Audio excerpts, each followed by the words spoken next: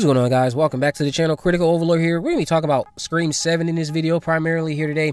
So we're going to talk about this rumor regarding a frontrunner to direct Scream 7 who doesn't have a deal in place. But as I've been stating on Twitter, stated in a few videos, one or two at this point, that I had heard they have a director and they pretty much have them locked in, but I guess there's no deal in place for said person. I, again, don't 100% know who it is, so I'm not going to bother saying any names that I've heard on my channel. However, Cinestealth put out a tweet, and then we'll work our way up to this rumored frontrunner. Cinestealth put out some tweets yesterday going over the status of Scream 7. One in particular stated that Spyglass is still operating like Scream 7 will be a 2025 release. The producers do want to change the negative press, so my sense is we will hear about it pretty quick if anything major develops. Then they also had this in response to someone saying, tell us some news about Scream 7. They said no deal yet, but a new director is in advanced talks, not Eli Roth. This person is particularly known for a cult classic that's very much the same flavor as Scream. It's a good choice. Now, this is very interesting because it echoes what I've heard, since it's saying it's related to someone being known for a cult classic. Now, I have stated in the past on a video that my best guess would be that someone responsible for a 2009 horror film, a horror film that has become a cult classic amongst the horror fans.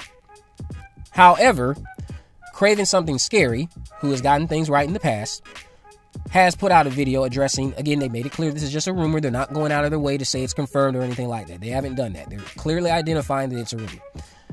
If this rumor ends up being true, I would love this option to be reality. They're saying that they've heard that John Himes is the front runner to direct Scream 7. Now, I'm not saying that this isn't true. My thing is, I did some digging of my own, and I went to as close of a direct source as I could regarding the matter, and I have my doubts that it's John Himes. However, what I've learned about the process when it comes to hiring a director, that doesn't mean that it won't end up being John Himes. I just found out some stuff that makes me doubt that it's John Himes. I would love for it to be him. I love the direction style in Sick.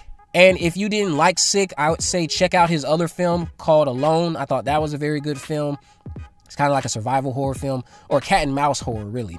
More of a survival thriller. But he's done some terrific jobs with horror with those two films, and I think he would be a phenomenal director to tackle a Scream film. And the opening sequence of Sick echoes what I've heard from, I think Zach Cherry put out a tweet like this, saying get rid of the opening phone call entirely, which Sick doesn't have a phone call. It just has a text message conversation, and then mostly just stalking until the attack comes. And Scream 2 didn't have a phone call. Why not utilize a lack of a phone call in Scream 7? I would love to see that, and let John Himes do that once again in a tremendous fashion, the way the opening of Sick does. I think the opening of Sick is very intense, very suspenseful, gets you on the edge of your seat, is able to get you invested in what's on your screen right away, has you guessing, has you wanting to know more, and then the attack comes. You're wanting to know who is harassing this boy that's clearly out just going grocery shopping during the pandemic and trying to go back home, not knowing that his apartment has been invaded by the masked assailant. Masked assailants who we know ended up being very Richie Kirsch's family-esque, since the Baileys ended up being the killers in Scream 6. But would you guys love to see John Himes as a director of Scream 7? Do you not like what he did in Sick? Do you not like what he did with Alone? If you haven't checked out Alone, I would say you might enjoy Alone more than you enjoyed Sick. Me personally, I do prefer Sick over Alone when it comes to the screenplay that was written for the film. I prefer Alone screenplay over Sick's screenplay. Not that I'm taking any shots at Kevin Williamson. Kevin Williamson is still one of the best writers in the horror genre.